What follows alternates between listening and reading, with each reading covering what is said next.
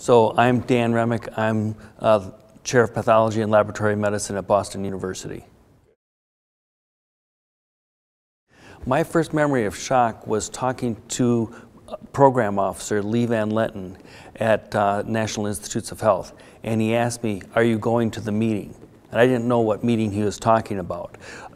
So I had to quickly look up exactly what that meeting was. This was in the 1990s. The internet was not as robust as it is now, so I had to call around and ask some of my mentors, such as Irshad Chowdhury, what is this meeting that everyone's talking about? I quickly found out about the Shock Society meeting, and I've been going to it every single year since I first heard about it. Shock is a unique society because it has both basic science and clinical people in the same room. This happens at some larger meetings, such as experimental biology, but the last experimental biology meeting had 12,000 people. Here we're about 500 people, and you can sit right next to someone who's literally world-renowned and ask them questions. That can't happen in a meeting with 12,000 people. There's also a very friendly atmosphere, so people get along quite well. We still push each other, we still ask tough scientific questions, but it tends to be done in a non-belittling manner, so that you're asking about what's going on as opposed to, I know more than you, and so I want to go and prove that I know more than you. And that makes for a very collaborative kind of atmosphere. When I was president, we were in the process of trying to make decisions about our travel awards, and the specific issue was that we wanted to potentially name the travel awards after former presidents. Now, the Shock Society has been around for 40 years. Eventually, there would be more dead presidents than there are Shock Society travel awards. So we had to come up with a way to honor the prior presidents, but not have it go on in perpetuity. So we came to a compromise where if someone would nominate a former president, they needed to have passed on, so they need to be a dead president, needed 2 Shock Society members to nominate that person to be a named presidential award, and it only lasts for 25 years. And the idea was that if we went for 25 years, we have more than 25 presidential awards, that they would expire when people no longer remembered who those presidents were, so they'd the names would constantly renew. This was actually a little controversial. It took about 2 years to kind of come up with this compromise, but I think it's worked out quite well. And if you look this year, we have 6 named presidential awards. So in other words, we've taken some of our travel awards, they're named for former presidents. Shock has been tremendous for my career.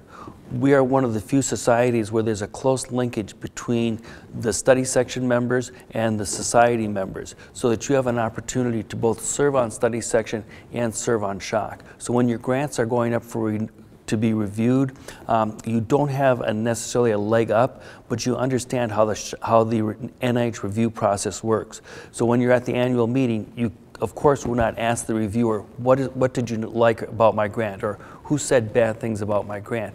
But you can go and ask, say, so I got this back, what do I do next? And you can have someone who's experienced at doing that. So that's one of the good things about Shock. One of the other things that's good, we've already talked about a little bit, and that is the collaborative nature. So you can ask people for help. People are very responsive. So just at this meeting, I've been trying to work out something scientifically, and there's a junior member who had a poster who had the exact answer to the question I was trying to do, a technique. He gave me his card, said, send me an email, I will send you my protocol, it's very easy to do. He literally saved me 3 months worth of work.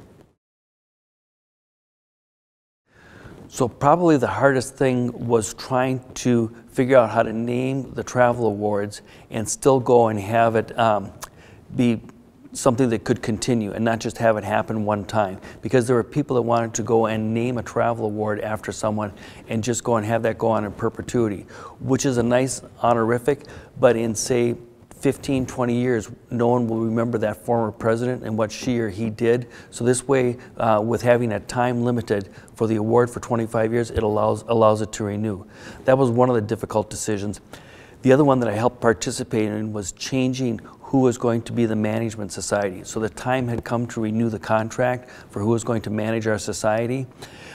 Chuck Lang did a great job of basically surveying who is out there, getting requests for bids to open it up for a competitive process, but deciding to go and sever ties with our former management group with whom we had worked for a long time was actually a difficult decision. Wasn't mine directly, but I did participate in that.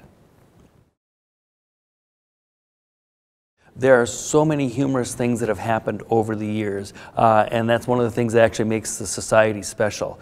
So one of the things is sometimes we have the fun runs, things happen at the fun runs, but we've had 2 rafting trips. And I remember on the one rafting trip, there's a protocol where if someone falls out of the raft, you wave the paddle. And that indicates that someone fell out of the raft, and so then the trailing raft would pick them up. So 2 people fell out of the raft and they waved the paddle and they only picked up one of the people. So there was someone who is actually, this is maybe not funny, but it has a good ending. So there were 2 people that fell out of the raft. They picked up one but didn't pick up the second one, and all the rafts flew past him, and the water was very cold and moving very quickly. So they're going, these rafts are roaring down the river. There's some guy still stuck in the water, and his wife is starting to holler at the raft guides, "My husband is still there." He said, "No, we picked him up." He said, "No, that's not my husband. He's still in the water." So this guy got to the side of the river, climbed out of the water, and as he tells the story, he's crawling up the side of the bank of the river, literally over the bones of dead animals, and gets to where there's a road, and is starting to walk down river, assuming that eventually he'll pick up. So the rafts pull over, and one of the guides got out and then started jogging back to try to find this guy, hopefully find him alive. They found him, they picked him up, and then brought him back home. One of the things that's nice about being the president of Shock is the support that you get from other members of council. So you're not just working by yourself. There's a group of people with whom you're working, and they all have in general the same idea that they want to make the society stronger, they want to do better science, and so they're not just trying to, I am more important, I want more grants, so they're working together. So it made it easier to work on council because you had the support of people who also had your same goals in mind.